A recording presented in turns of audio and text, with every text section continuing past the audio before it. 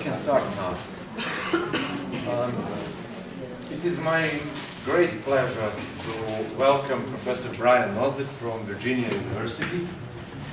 And if any one of you find Professor Nosek familiar, it is probably because he was already here with us several months ago, but on the desktop of Lilja's PC during the defense of PhD thesis.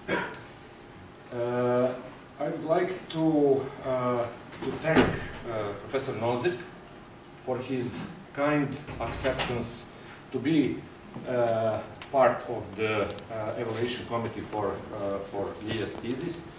And I would like to thank Professor Nosek for coming today and giving us the lecture titled Scientific Utopia, Opening Scientific Communication and Improving Scientific Practices.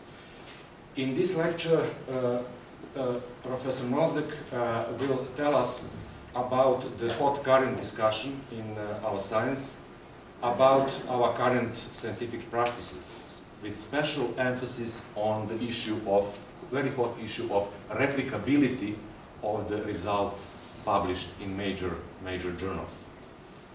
But before giving floor to Professor Nosek, I'm giving floor to Lilja, and she will tell us will give us few information about Professor Nosek. Okay, thank you all for coming. I hope this will be interesting for all of us, and I'm sure about that. I hope so too. Yeah. I would like to thank you for coming here, and also, first of all, I would like to thank you a lot because you agreed to participate as part of the evaluation committee, and for giving very useful comments, and hopefully we will have a fruitful discussion after this lecture. On behalf of the Institute of Psychology and the Department of Psychology, we invited Professor Nosek to come to Belgrade. Well, if you go on the internet and look about vita of our guest today, you will see that it's like dozens of pages, and I will tell you just a few information. He graduated from Yale University, and after he continued his career at the top universities of the States. If I read correctly, you have published more than 90, you have more than 90 references, papers, conference proceedings, and other formats in top journals of the world. He was also awarded with several prizes. I will just mention two, and I will read the names because it's, I don't want to make a mistake. One was the early awards from the International Social Cognition Network and the Society for the Psychological Study of Social Issues, right? So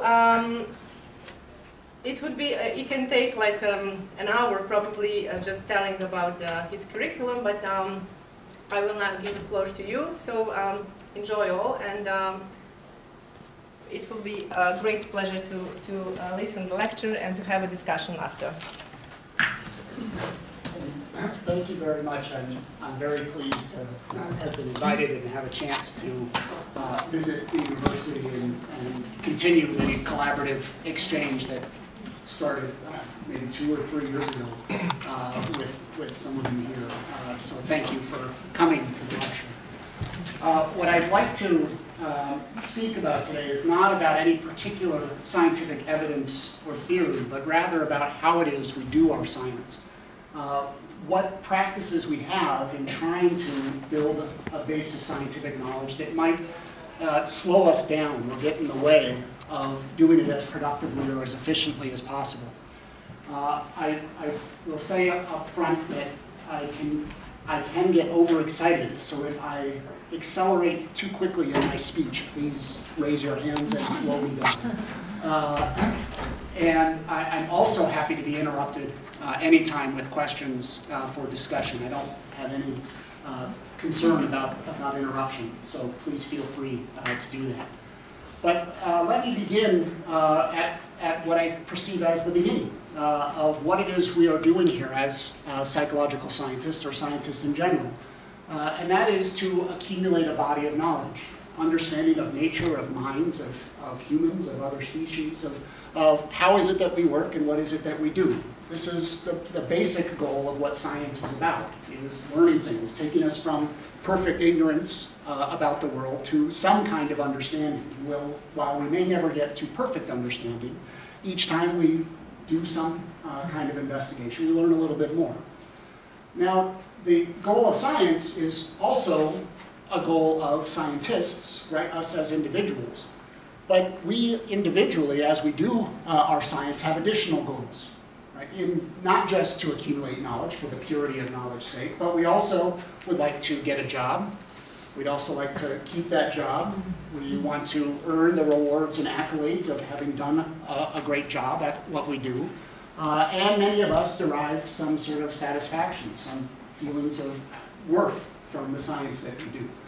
And so these are additional goals. They're good goals. They're goals that I have and I want to be, have all of these things. I need these things. But those things add additional baggage to what it is that scientists do in contributing to the first goal, accumulating knowledge about nature. And so we have a number of things that we do to achieve these goals, right, of being productive scientists. And part of this may be more relevant in research-intensive settings. So particularly, so the context that I come from obviously is the United States, and from the types of universities where the primary basis of reward in that university is research, productivity. And so I would be interested in discussion to the extent to which you see these same pressures for individual performers operating in this environment. But the primary means that students in our programs, that young faculty in our programs, and then senior faculty in our programs have to achieve the goals of the prior page of what it means to be a successful scientist are, one, to publish, right? To do research and to publish it in journals. We also need to publish, do research and publish it in top journals, and we also need to publish, do some research and publish it in top journals. There are obviously other things that influence our careers, right? If we are very good teachers, if we're good administratively, if we're excellent advisors, but those are local performance things. For scientists in the broader scope of what is it that we're rewarded for in science, it is almost entirely in our kinds of environments. The extent to which and the kinds of publications that we have, and the impact that those have. So this raises a challenge for what it is that we're doing in our everyday science in order to accumulate knowledge. Because not everything gets published, right? You know as well as I do that some things are more publishable than other things. So for example, it is easier to publish novel results than replications of results that others have claimed to be true or false. Right? It is easier to publish positive results, rejecting the null hypothesis at p less than 0.05 than not doing that. Right? It's easier to publish results that are clean, tidy, very nice. The story is coherent, everything fell into place as it should, rather than complex, uncertain, right, with variation. Right? And then it is easier to publish a result where you knew it all along, and you said, this is what's going to happen, and that's what happens. A confirmatory result, rather than one where you just discovered it along the way. It was the product of an exploration of analysis. So we have a divide between what's easier to publish and what's harder to publish.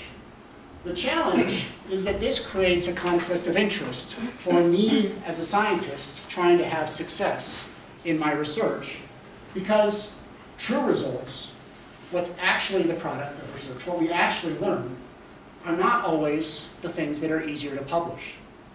A lot of our research results that are accurate research results are things that we would learn from, that are things that contribute to our body of knowledge, are whether we can replicate it or not. Are results where a relationship doesn't exist, a negative result, rather than a relationship that does exist, right? Where it's complicated, We are studying things that are on the boundaries of knowledge. That's what science is about. We're not studying things where we know how it all works. So we're mucking around trying to figure out, how is it that this works? And so most of our results are messy. And we are in places where we don't know a lot of things, because that's where real exciting science happens, right? Where we're working on problems where we don't know the answer. So we have a lot of exploratory research. A lot of what we learn is through discovery. So we have many of our daily activities of actual practice of science in the laboratory is harder to publish, even though that's the reality of it. And so the conflict of interest that I face as a scientist is that I need the items on the left for my results, right? To publish, to succeed, to be advanced in my field. But most of what's happening in my laboratory is the stuff on the right side. It's messy, we don't know what we're doing, we're trying to figure it out, we're not getting effects all of the time, and things that we try to do aren't replicating when we bother trying to replicate it. Right, so this is a challenge. So the consequences of this conflict of interest, COI, short for conflict of interest, are numerous. So there are a couple of very prominent reports in Science and Nature in the last few years of companies, private companies in biomedicine that have tried to replicate results for new promising targets to treat cancer, women's health issues, and a number of other things that are coming out of biomedical laboratories. And they just tried to do a direct replication of the original result. And in two different studies, one with maybe 50 replications, another with perhaps 60, they managed to replicate in one case 25% of the original results, and in the other case 11% of the published results. And these, they didn't select results at random. They picked studies that had had a high impact, very promising targets for the treatment of cancer. Some of the original studies that they tried to replicate had spawned hundreds of other studies, but no one had ever bothered to try to replicate the original study to see if it was true. And they weren't able to reproduce those results. And reproducibility is a fundamental tenet of what science is all about. If we can't reproduce the result, then we can't really include it easily in the body of knowledge, right? Because part of what science is it's not dependent on me telling you that this is what the result is, but that I give you the recipe and you can do it yourself. And if you can't do it yourself, then is it really real? Can we really trust it? So the fact that we're only replicating 25% or 11% of published results in top journals is more than alarming to me. It is terrifying that those rates are so low. So there is a conflict, a consequence of the conflict of interest. I need to show novel results, but I don't want to fail to replicate them, so I don't try to replicate them. I just do it once. If I get it, fantastic. I'm never going to do it again, because if I try to do it again and it goes away, I'm not going to be able to publish it. We also know that there is a challenge with positive versus negative results, right? It's easier to publish positive results. And one study of the rate of positive results, so this researcher just went through journals across many scientific disciplines and looked at the percentage of results that are published that were positive results confirming the original hypothesis. And what he found, this is hard to read because there's many here, is that most fields, every field has at least 70% of the papers showed a positive result. But psychology wins, right? We were the best. More than 90% of our results were positive results, rejecting the p less than 0.05 and confirming our original hypothesis. Now that is a stunning rate of success. Yes, please. We can interrupt. I see the social sciences in general are better than psychology. We would think that psychologists are better, or psychologists would like to think that they are better than the other social sciences. In this respect, it doesn't seem so. Yeah, although I guess if you count this as winning, then sure, psychologists win. But you're correct. This is a really interesting challenge. You know, from physics through psychology, is 85% to 92%. So it's a very small margin. There are a few fields where space sciences does not have as much of this bias. But really there isn't a strong difference from physics through psychology here. But you're right, there is an interesting gap there that could be a reliable gap. I don't know if it is or not. But this is all the more amazing that we manage to be right more than 90% of the time when you consider the average power of studies. Right? The average power of a study, we were talking before, Jacob Cohen did original research on showing that psychology studies are notoriously underpowered. Right? We have 50%, 60% power to detect a true effect at p less than 0.05 on average. So if all of our effects were true,